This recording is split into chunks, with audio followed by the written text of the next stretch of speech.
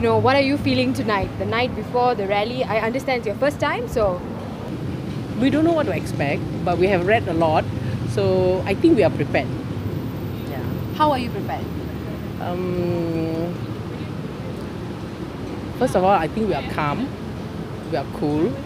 We just want to send a message that I think we need a good government, we need a good leader, we need a leader who loves the country, who feels for the rakyat and who really sincerely want Malaysia to progress. What have you brought, like masks and all that? Yes, we have everything. What we else? have hats, we have masks, we have goggles, we have we will be in our running shoes, Yeah, so we have, of course we are a little bit frightened, but we are very frightened. I am very frightened. Okay, right. Yeah. Why are you very frightened? Because I don't know what to expect. You see, on one hand, you read so much in the media. You have people saying this and that, and our family is also worried for us. Yeah. But we have told them we have to do what we have to do.